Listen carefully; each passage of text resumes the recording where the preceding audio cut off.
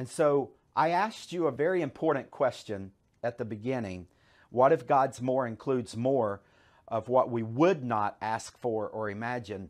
I want to ask you another very important question, and that is, how much more will it take for you to curse God and die?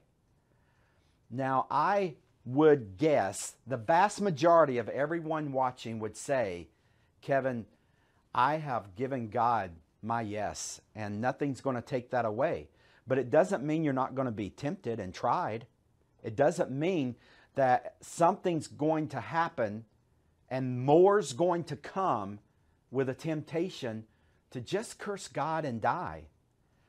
And one of the ways that we deal with this reality of the more that we would never ask for or imagine is to understand God's covenant of us, His patience with us, His persistence with us.